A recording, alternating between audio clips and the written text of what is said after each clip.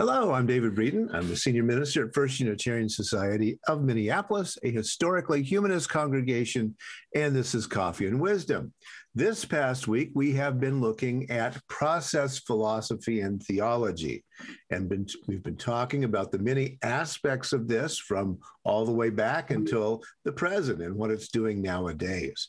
We've run into a lot of P's here: process philosophy, process theology, panpsychism, pantheism, or pandeism, according to who you're asking, but they sort of mean the same thing, and panentheism. So process philosophy is the oldest, coming from Whitehead, then process theology coming out of that, and then some ideas that have been added in since they process theology started, with panpsychism, pantheism, and panentheism. So let's head off into those P's today, shall we? First off, it all begins with Alfred North Whitehead's Process and Reality, published in 1929 from lecture notes that he gave at Harvard during those between 25 and 29. One of his students, as a matter of fact, a graduate assistant, was Charles Hartshorne, 1897 to 2000. Now, Hartshorne is the one who brings the process philosophy into process theology for the first time. From 1923 to 25, he studied in Europe. He was a student at Edmund Husserl, who we have discussed as a phenomenologist, Martin Heidegger, and then he was a research fellow at Harvard, 1925 to 28. This is the time that Alfred North Whitehead was giving the lectures that would become the book. And then he became a professor of philosophy at the University of Chicago, 1928 to 1955, and from there affected a lot of liberal religious future leaders teaching in the divinity school there. So we need to look just a minute, though, because that's all a long time ago. Let's think about where we are today. So this is a recent writing from John S. Feinberg, chair of and professor of systemic theology at Trinity Evangelical Divinity School, just north of Chicago. So systematic theology is where we try to develop systems of theology that all sort of logically fit together so that we can talk about reality, usually having something to do with the theistic bent. So he says, stemming initially from Alfred North Whitehead's Process and Reality, 1929, process theology has gained widespread interest and acceptance among non-evangelical scholars in the latter half of the 20th century. Process theology, he's going to define it for us, sees all existing things, including God, as dipolar actual entities. I'll get back to that. Each actual entity has a primordial pole, which contains all the possible things that an entity can become, and an actual pole, the physical thing in the world that the actual entity is. The process God is finite, mutable, less than omnipotent, and via his physical pole suffers alongside of his creatures. This is not thought to be a defect, but rather an asset, as it allows God to identify with his creatures and experience what happens to them as it happens. Okay, that's a lot to say, but what is this dipolar thing? Well, there really are dipolar substances out there. It's especially true in chemistry. In theology, it means that there are these dipolar things that are set up that describe or don't describe God. So over on the right-hand side here, we have what the professor is calling the primordial elements, those things that are possible, and then on the left-hand side, those things that are right now happening. All right, so that's the dipolar nature of theism. So we've got infinite. Now, most Christian theology for most of Christian history have talked about God as infinite, necessary, eternal, omnipotent, all-powerful, and absolute. Now we're going to talk about God from a process theological view as finite, contingent, mutable, less than omnipotent, and relative. Okay, so you get me so far. This is how the process theologians are going to talk about God. God is part of the process and is going toward or becoming all of those great things we've talked about from the past, but isn't there yet. That's part of the idea. All right, so there are a lot of books about this. You can, just do a search and off you go. Go to your local bookstore. A History of the Concept of God, a Process Approach. There you have it. Process Theology and Celtic Wisdom. So there you have it if you're interested in that. The Mind of God, the Scientific Basis for a Rational World by Paul Davies. You'll notice that this is a New York Times notable book of the year.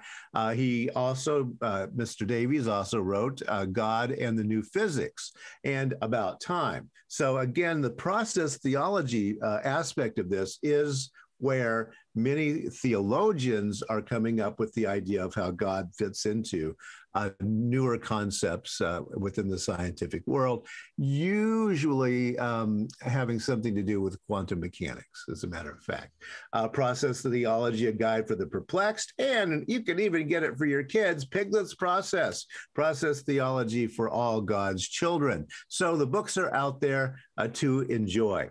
I should mention a particular scholar here, Catherine Keller. One of her books is On the Mystery, Discerning Divinity in Process. It is looking at the idea of process theology from a feminist ecological viewpoint. There's a book about her, A Process Theology of Hope, The Counter-Apocalypse Vision of Catherine Keller by Brian McCallan. Catherine Keller is a contemporary Christian theologian, professor of constructive theology at Drew University's Graduate Division of Religion, and she's a constructive theologian. That's a newer term that means that she believes that we are continually constructing our theologies out of the various things that can come up. It's a process, and it changes over time. But her work is oriented towards social and ecological justice, post-structuralist theory. Post-structuralist, of course, going back to that continental philosophy that we've been talking quite a bit about, and feminist readings of scripture and theology. So it's out there. It's contemporary. It is what the ministers of tomorrow are now studying in theology school. But wait, as I mentioned yesterday, some people say, I don't want all of that possibility stuff. I want my religion and my God to be true and provable. So is there any way to get out of this endless process discussion and get at truth, what's real and out there? Well, one question that some people think lead in that direction is, do bananas have souls? Do bananas have souls? Or at least, do they have a consciousness? And Gottfried Wilhelm Leibniz believed that they did. He produced a book in 1714 called Monadology, actually. What he's talking about, monads, what nowadays we would call atoms. Atoms was a word developed way back in ancient Greek days, disappeared for quite a while. Leibniz needed to call them something, so he called them monads. And nowadays we call those things atoms. But the little tiny bits of reality out there. And Leibniz said, Leibniz says that we actually have something around us that has a consciousness, and that's where consciousness comes from, because it does answer the question, how do we get conscious? From Oxford Bibliographies, panpsychism is currently experiencing something of a revival and is once again the subject of serious philosophical debate. Its strength largely derives from the implausibility of the emergence of mind from non-mental reality. And so you're going to see a lot of books out there right now, like this one, Panpsychism, Past and Recent Selected Readings. It's a hot topic at the moment. Does the entire universe have a consciousness? The question and answers is, where does consciousness come from? It seems like an amazing thing to have consciousness. Can it just come out of material reality? And that is an open question. Oxford Bibliography goes on to say, broadly speaking, panpsychism is the view that everything has a mind, or at least some mind-like quality or aspect. And we're going to see right here Henri Bergson over on the right, and Whitehead, and a diagram describing the space-time continuum that Einstein creates with his mathematical formulas. So really, process philosophy is coming out of this new idea of relativity. Henri Bergson is still read today. You can find lots of books about him. Catherine Keller, that I mentioned a few slides ago, is an author who very much likes Bergson and has written a book about him. Creative Evolution is probably his best known book and continues to be read to this day. He said, "For a conscious being, to exist is to change. To change is to mature. To mature is to go on creating oneself endlessly." So that describes a process. If you're interested in process theology, there is indeed a Unitarian Universalist process theology network. It invites members to explore process relational theology and thought. It's a not-for-profit organization that is affiliated with the Unitarian Universalist Association of Congregations. They have meetings each year at our General Assembly, and they say the paradigm described by process theology is inclusive, dynamic, and ecological. All positive things from that perspective.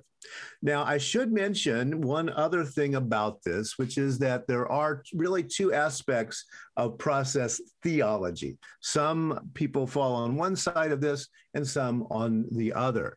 Pantheism is saying that God is in everything. Panentheism says that everything is in God. Now, what the heck is the difference? Well, here's a handy dandy little schematic for you. So good old-fashioned theism said that there was a universe and you're there, human being, and there's a God who is outside and above the universe. That is traditional theism. Pantheism says that God and the universe are the same. Spinoza will make that argument. It is an old animistic argument that that which we see in nature is holy, is God or gods, usually in older pantheisms. Then panentheism, as you see, God is this huge thing that's actually still the universe is inside of God, but God still equals a whole lot more than that in panentheism. And then some would argue a process relational panentheism in which all we have is this infinite creativity that's going on. So lots of ways to read that. As a matter of fact, that last schematic there, you can look into that by reading Divine Action and Emergence, an alternative to panentheism that is more about process theology from a newer perspective. And this, again, goes on. And nowadays, we're getting more into that idea of relationality within the process. And that's kind of the cutting edge of process theological thought at the moment. Thanks a whole lot for listening. I hope you enjoyed something about this. If you're interested, there are lots more sources to go into. At First Unitarian Society in the month of March, we're going to be talking about commitment. And this Sunday at 10:30 a.m. Central Standard Time, I'll be talking about the 10 commitments and how can I help. That's taking into my talk the idea something recent from the American Humanist Association, a takeoff of the 10 Commandments, the 10 commitments that humanists believe in. And I'm going to talk a little bit about that on Sunday. Thanks for joining us this week. And I'll be back next week with some more things to think about. Thank you.